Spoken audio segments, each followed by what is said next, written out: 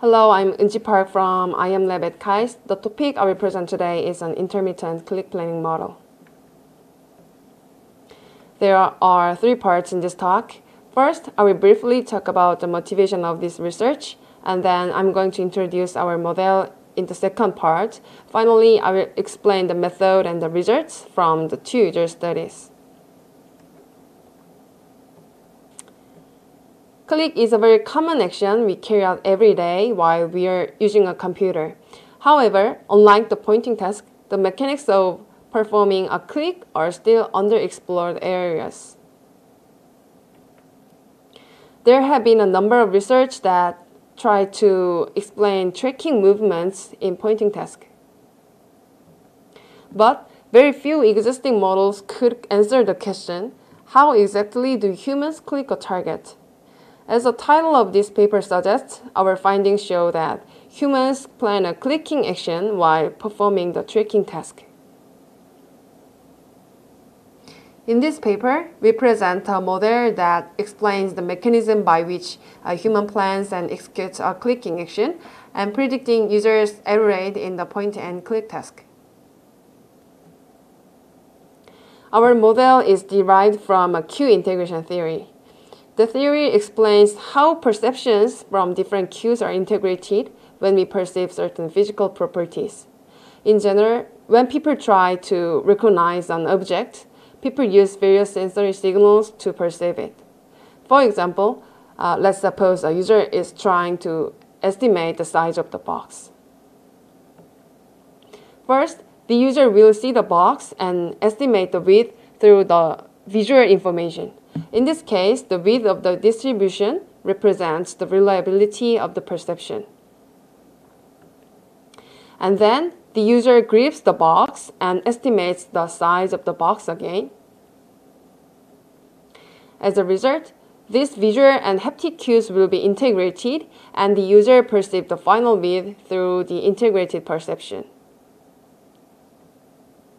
Then, what kind of cues are given to the user in case of a pointing task?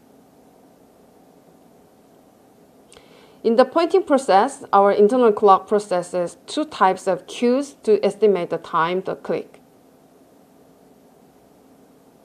The two types of cues are namely the temporal cue and the visual cue respectively.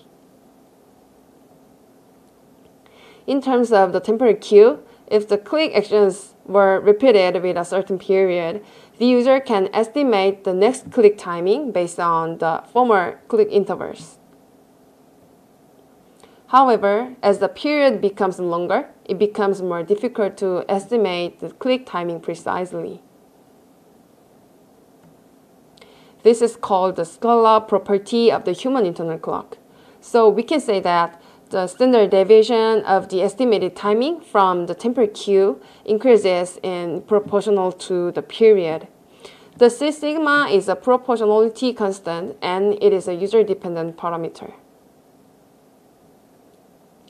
Also, the visual cue is given to the user. The user observes the relative movement between the cursor and the target in the pointing task, and the visual cue perceived by user allows to estimate a timing of when the cursor will reach the target and when the user will click.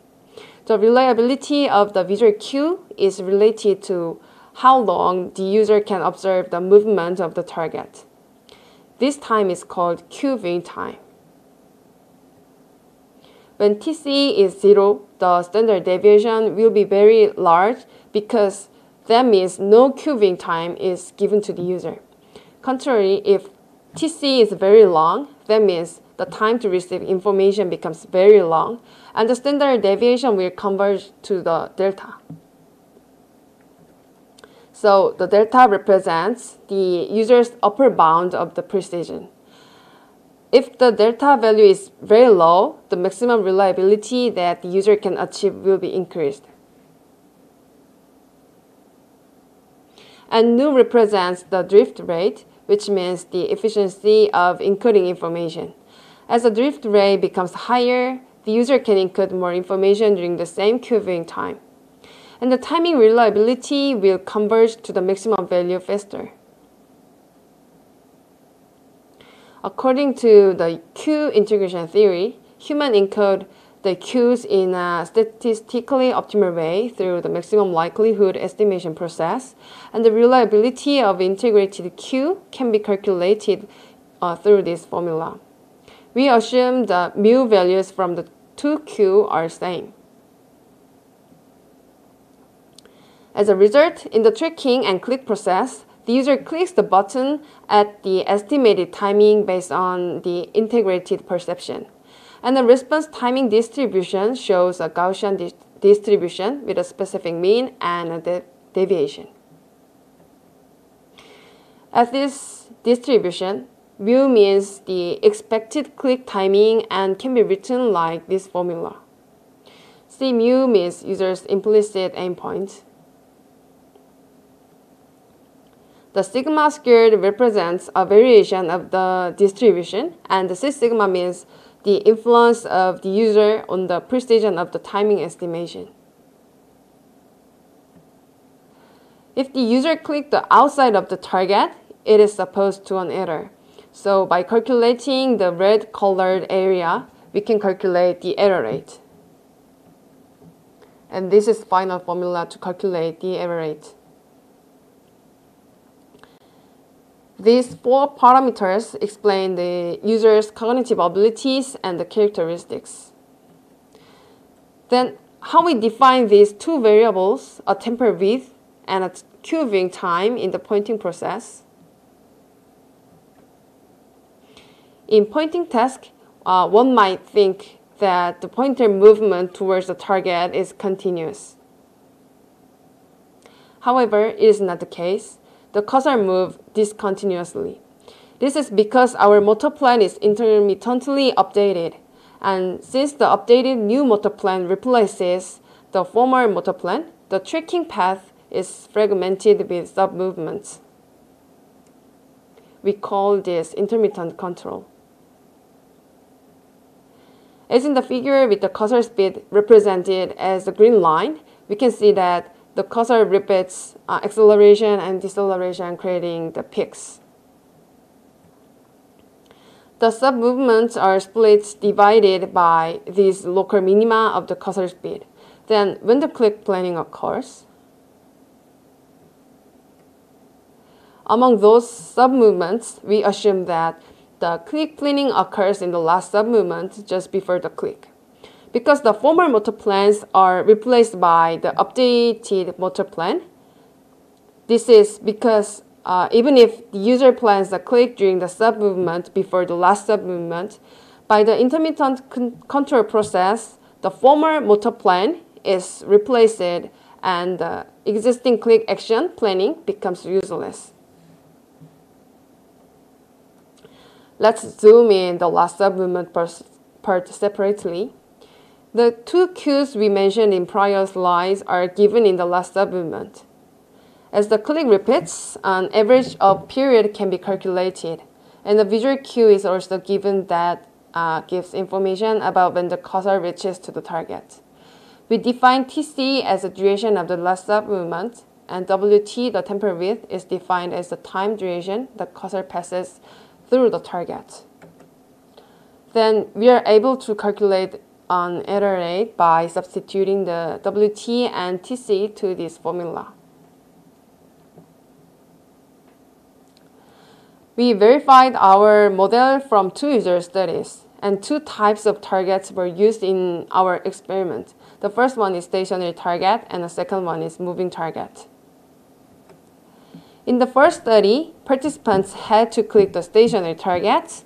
We conducted a user study on a total of 12 people, varying the distance between targets, the width of targets, and the time limits. In the second study, the moving targets were given, and we recruited participants by dividing them into gamer groups and non-gamer groups to compare their cognitive ability or characteristics. As a result, R-squared value of the ICP model was 0.992, and the results show that the ICP model successfully predict the error rate. We used the Warburg's model as a baseline in the study 1.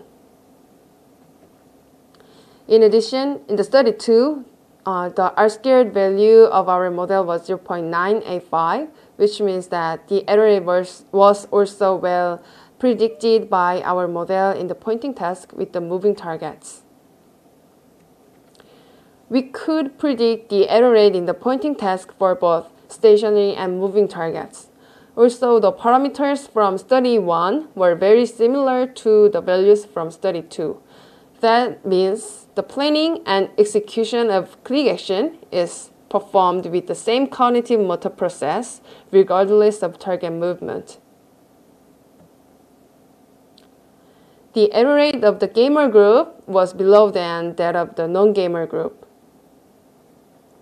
Especially among the parameters, the C-sigma showed a significant difference.